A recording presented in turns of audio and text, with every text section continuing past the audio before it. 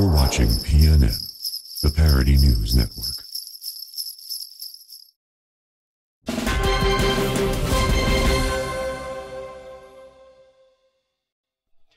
Hello and welcome to PNN. I'm Tim Taylor.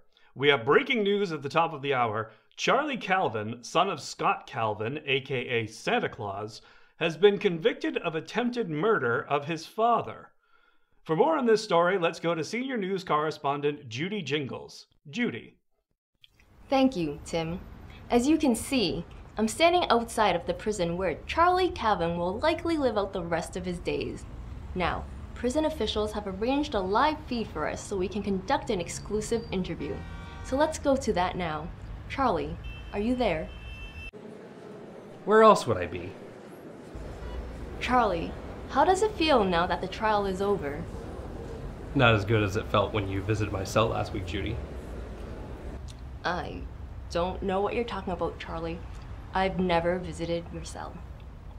Oh, come on. Don't you remember when you delivered my present to me? So, how have you been acclimating to prison? Oh, I see. You're gonna play a little hard to get. Okay.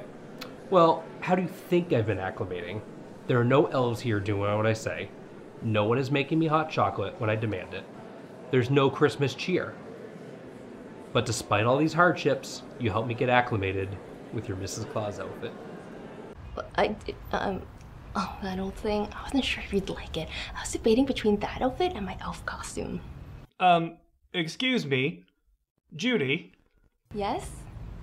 Are you insinuating that you've had intimate relations with convicted prisoner Charlie Calvin? No, it was a joke. I was joking. Attempted murder is nothing to joke about. Okay, fine. Sorry.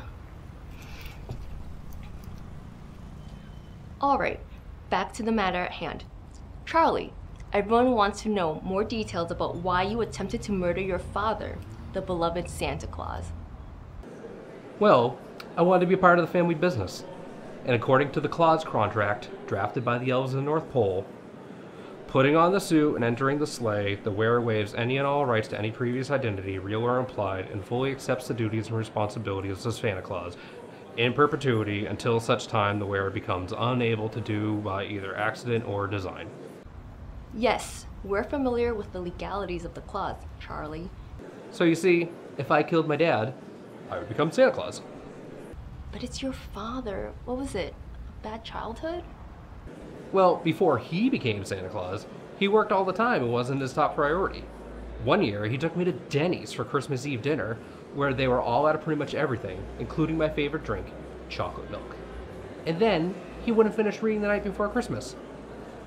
So, you're telling me that you attempted to murder Santa Claus because they were out of chocolate milk at Denny's?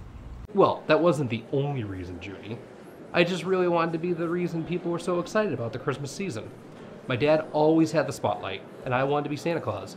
It was my time to shine, and frankly, I thought it would impress you. Well, I've always had a thing for jolly men who like to shower me with presents.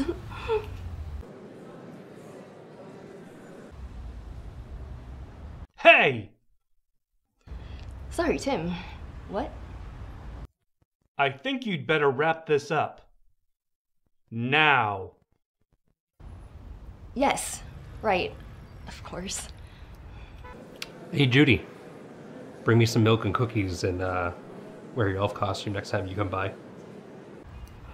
What kind of cookies, my little Christmas star? Hey! Oh, give it a rest, Tim. Chocolate chip, of course. Such a sweet, sweet man. Back to you, Tim. Judy, you and I need to have a nice, long talk. In the meantime, stay tuned, everyone.